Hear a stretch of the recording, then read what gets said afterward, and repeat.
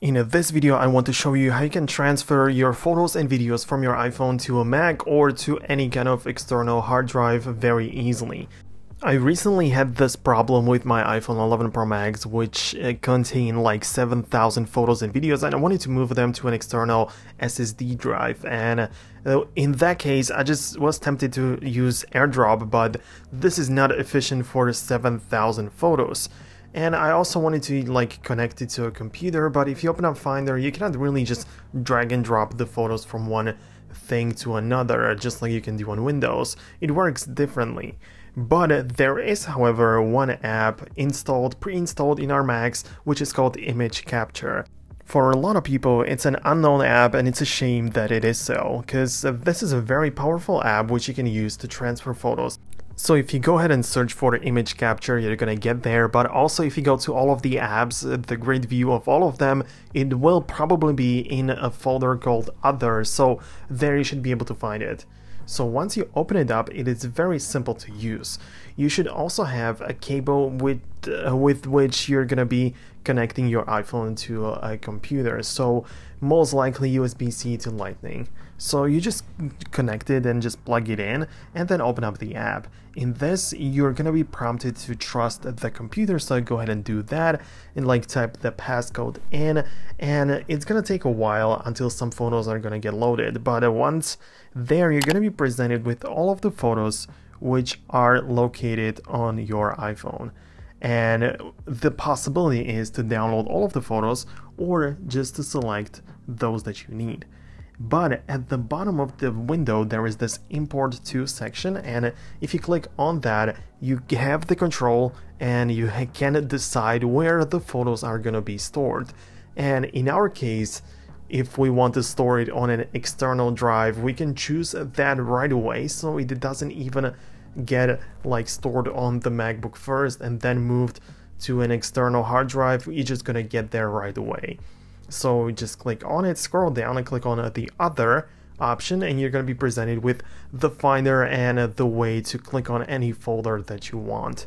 Once selected, if you click on Download All, it should download and import all of the files, like videos and photos. But in my personal opinion, it only did 3,000 of them out of 7,000, so it was definitely not all of them. And the way I noticed that it works is that it starts with the latest photos, and usually the biggest gems and the pictures that we want to get to are probably the oldest ones, so make sure to get through all of the photos. In my case, I just checked the folder and I noticed that there is only 3,000 of the photos, so I knew that something is really going on.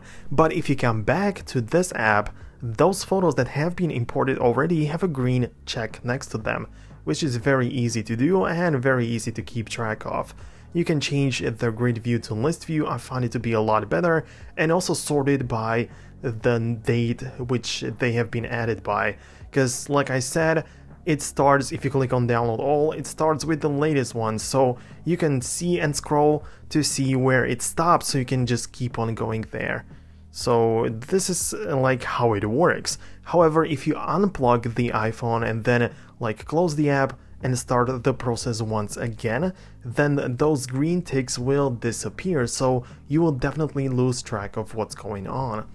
In my case, I noticed that there was only half of the photos imported, so I just clicked on Download again, Download All again, and it did the very same thing. I had the folder full of duplicate photos, which wasn't something I wanted to achieve. So like I said, I turned on the list view and started manually selecting all of the photos which haven't had the green tick next to them and therefore haven't been imported just yet. And after that, I just clicked on Download. But still, it didn't manage to download and import all 3,000 left of the photos, so I had to split it up to categories. I just did it for up to 500 photos in one take and so on. So you have to play around with it. I'm not sure what was really the cause of this, but yeah, I'm saying and telling you exactly my personal experience.